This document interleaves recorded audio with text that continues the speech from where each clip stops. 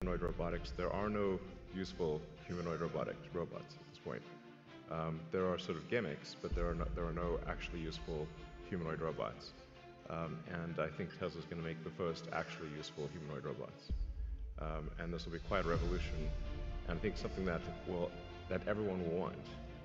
Because I always think of like, who wouldn't want their own personal C-3PO R2-D2? Oh yeah? Of course, everyone would want one, right?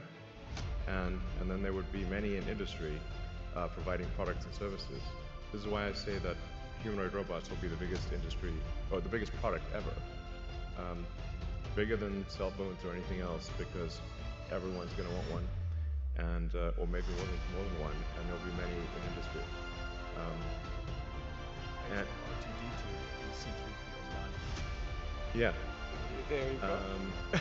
Well, I mean, a humanoid robot would be better than R2-D2 and C-3PO combined times 10. So and you know, people often talk about sort of eliminating poverty and that kind of thing, but really how long have they been talking about that? There's lots of talk. You know, there's lots of NGOs sort of trying to do these things, but really not succeeding. And you know, the evidence speaks for itself.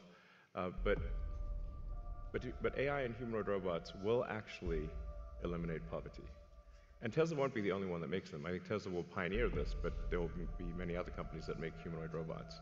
But there is only basically one way to make everyone wealthy, and that is AI and robotics.